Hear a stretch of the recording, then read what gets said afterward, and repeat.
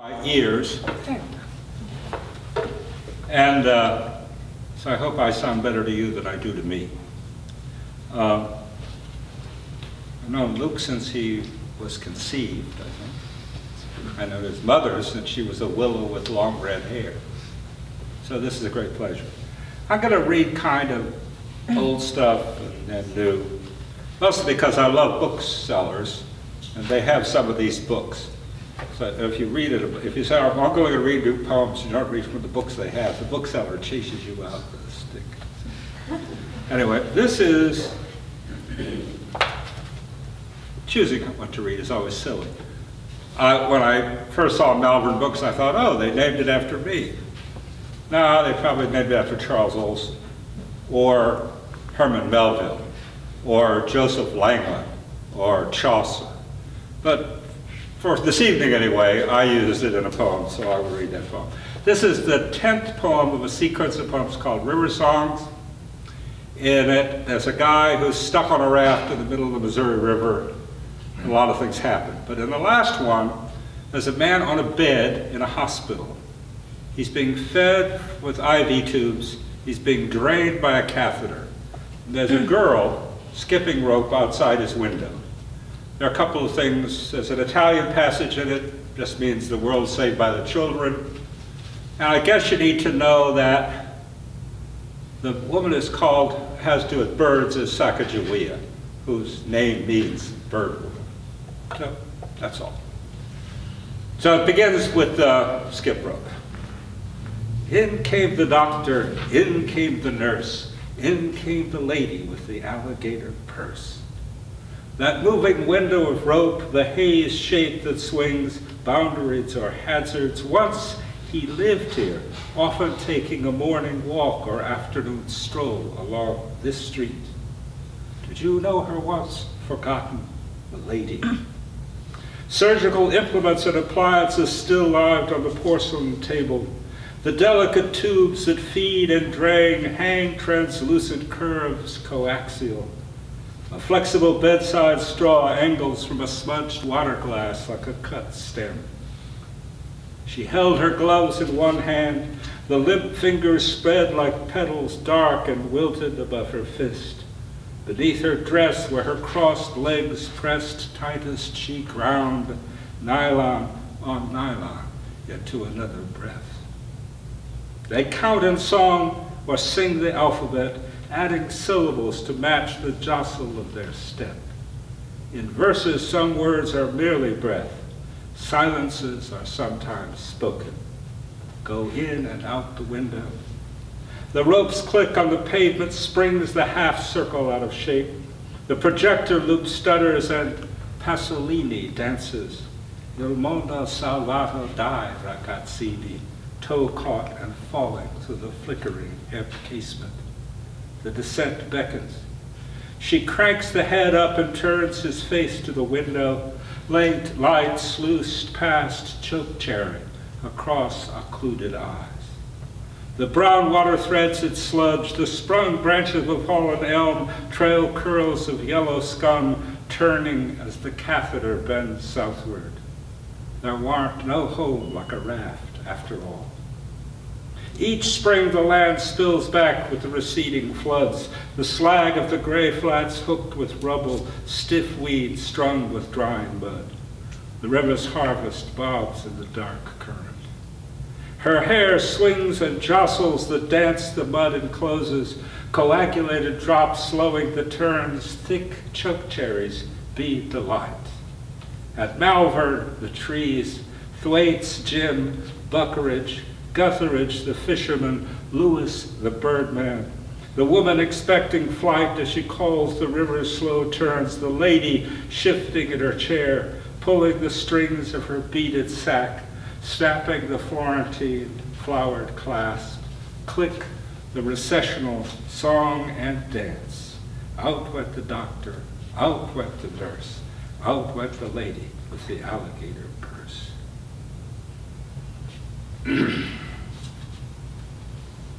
One of those things you love in childhood and never quite get over. Skip rope songs. This is a little poem I wrote for a class of mine. I was trying to have them think about different ways that an iambic line could happen, and different ways that rhyme could happen. The final line is from a rhythm and blues song called Cantilena. Buds, husks, leaves, and flowers gone, the ordinary city tree at dawn. The usual traffic, expected fumes, automatic music in darkened rooms, dance step, disco, action weather, jive, top of the charts, only the strong survive.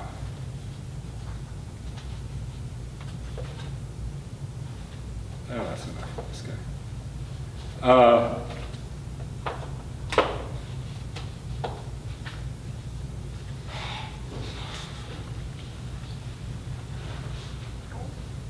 This poem is called Apples. It's dedicated to Robert Creeley, in part because the murders of the taxi drivers in Buffalo were reported to me in a letter from Creeley, so I wrote this back. And it's about these places along the north border of Indiana on the Michigan shore, where you could go buy apples and peaches and things like that from farmers along the road. So, the news, precious little to hold on to, cuts and burns. In Buffalo, 6 taxi drivers murdered, their hearts cut out and carried away. Lebanese shards. All across the country, victims sprawl, terrorists in New York. In Indiana, just south of the dunes, brown cider is put out in Dixie cups, apples stitched up in plastic bags along the floor, Jonathan's red and golden delicious, wine saps, frost-skinned Cortland's roams, shelves of amber, home-strained honey, prize-winning gourds. At the edge of his new blacktop parking lot, Anderson, the owner, tries to explain the 2 turkeys in his yard to 3 Vietnamese loading apples into a blue Chevrolet. The Tom fans his tail and struts along the bellying wire fence. Look, look, he says, waving. Wine sap, as though responding, topple and roll every which way. The Vietnamese smile and nod, pointing at what Anderson and his turkey have just done. Autumn and gravity, apples unevenly spinning, feathers flurried above bright asphalt. America, he says, America. As though this were their chance to see it all at once, part question, part exclamation, an explanation insisted upon in the moment, then lost, his hands at his sides. They are nodding, yes, yes, palms pressed together, the scattered apples at rest. Perhaps it is always true that each occasion is its own center. That in its moment, the wobbling wine sap stem is the axis to our irregular pasts, motions that curve inward as they fall across contending radiance, waves of news and weather invisibly symmetrical and lost among the leaves. This has a CD in it, it's our advertising.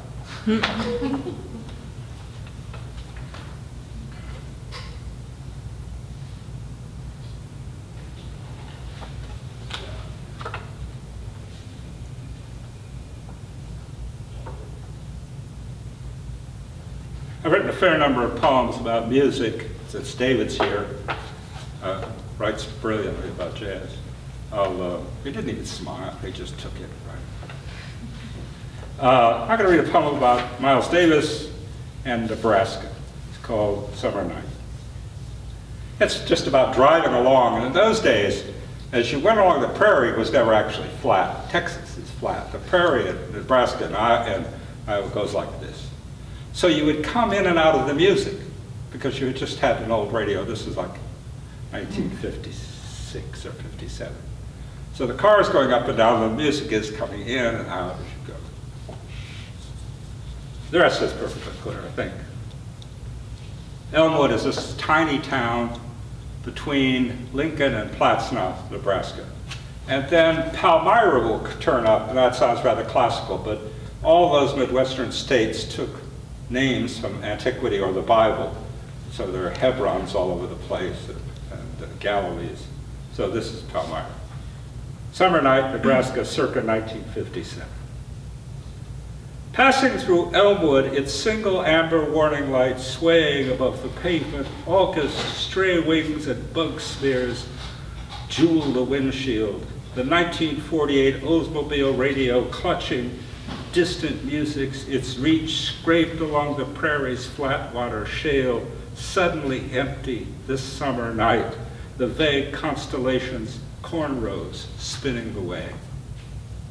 It's miles in retrospect, of course, and Gil Evans, that a thin line the trumpet draws along the horizon, one darkness defining another, and clarity, the songs receding and intermittent play, prairie grasses back at us. Kansas City, Omaha, distances diminished, cool in the horn's muted restraint. Going home or nowhere in particular, the night air greened with cooked alfalfa, New World sharp and stinging, Ponca and Pawnee quick as thought among the cottonwoods belongs.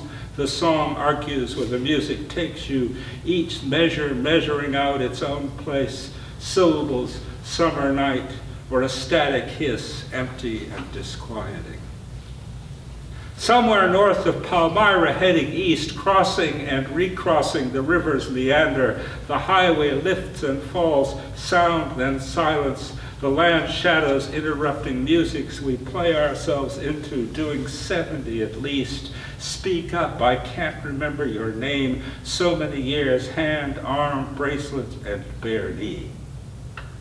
Like a pebble dropped in still water, pebbles, each one flashing rings in the dark, in time, that time, or this. Chicago in its own moment, fingertips, yours, stroking the air across the radio's chrome grillwork, the fret lines of numbered light, white walls strumming warm asphalt, the blues reckoning evenings north and east by starlight and city dancers slick with sweat. Summer at rest in the past, Miles Evans, Highway 2, each present, always merely remembered, its particles rearranged, car radio, prairie, a knee raised only slightly, the tick of night bugs swirled up against glass, death trailed off or fluttering, Elmwood recalled for no reason, its one traffic light, a crystal, pulsing, crystal song.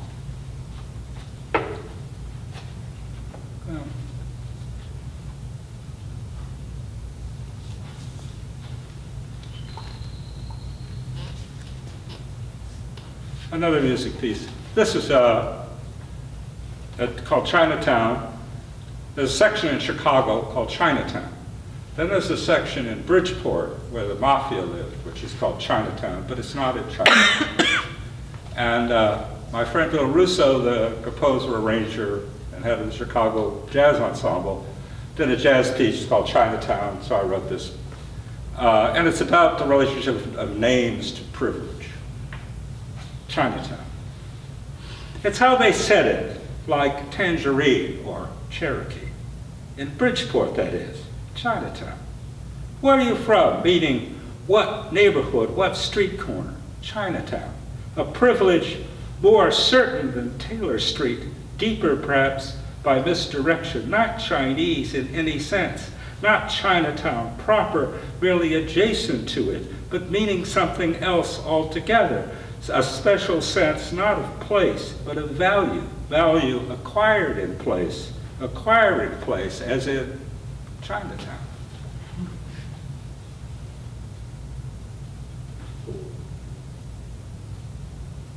Well, Lucas was talking about poems that my favorite teaching poet is Virgil, who in the Georgics told you how to do things, how to milk a cow, how to plant a field. A friend of mine who was a poet in Iowa, Armin Bell, called to say that he had to give a reading at a place in Iowa, and he needed a poem that had an Italian past and that would be of interest to farmers who had just finished harvesting their crops. Challenge. So this poem is called A Georgic, from Marvin Bell. Virgil talked of corn, of farmers at their work, the shadows that move up their hillsides at evening, rain, sunlight after rain, and cloudless skies. Of plants that rise up unbidden and bear no fruit, birds and their plunder, and salt land and gravel, and rich soil that falls black from the plow's shear. Of land flat and glad with moisture, of stubble left fallow, and the crust on unstirred fields, fierce sun and frostbite. How in time the crop levels the furrow, how mildew devours the corn stalks, how thistle and bees can overcome thistle and burrs can overcome a crop. And of the farmer at home, sweet children clinging to his knees, the holidays kept and the sacred piety of his household. Under the shade of a spreading beech, Virgil sang of fields and flocks and trees, of bees among ripening apples, shrill locusts, haylofts, and brimming water troughs, and thought of tillers marched away, the plow's measure of honor gone, of Caesar bending sickles into stiff sword blades, and hurling war's lightnings at the high Euphrates. Should have dedicated to George W. Bush. Well, Lucas asked if I was going to read something new, and I'll do that too.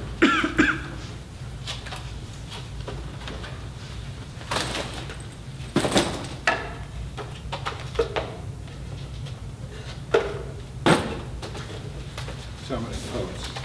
So many poems, so little time.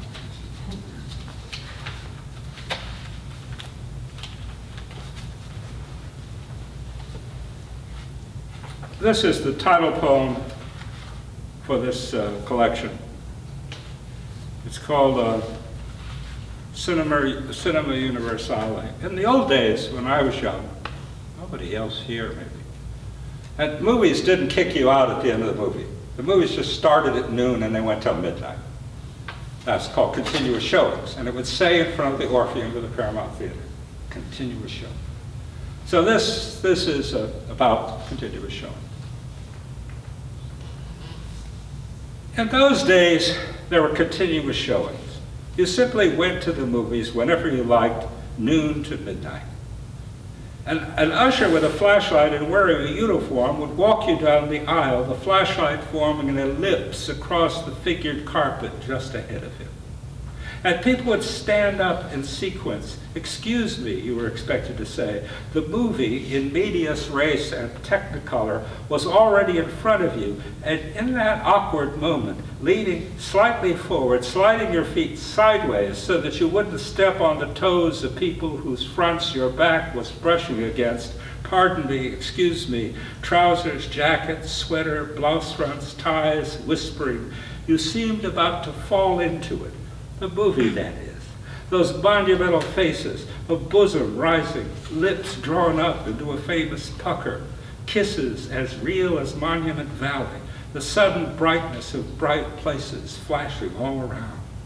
Frank Sinatra and Doris Day, for example, his cigarette and her smile, and Gig Young completely out of his depth, as out of place as you were, tilting toward them, not yet part of the audience, or participant of sorts, in the way that someone edging across a high window ledge participates in air. Sitting, taking your seat, was like being pulled back into the shadowed safety of the ordinary room inside the window. And the picture became, in short order, a story, its middle proposing a beginning, a world of commonplace occurrences in which Doris Day moved about apparently unaware that she was Doris Day. And Sinatra was eased into town like a gunslinger, something only he and Ethel Barrymore knew from the start. And loving them both equally, regretting Gig Young's broken heart, you knew with Ethel that it would come out badly in the end. That in time song wears away its singer, as death unsteadies the gunslinger's hand. How many cigarettes and how many saloons? How many fingers of red eye? How many Dorothy Malones, town after town? You wait for then her sorrow and his moment of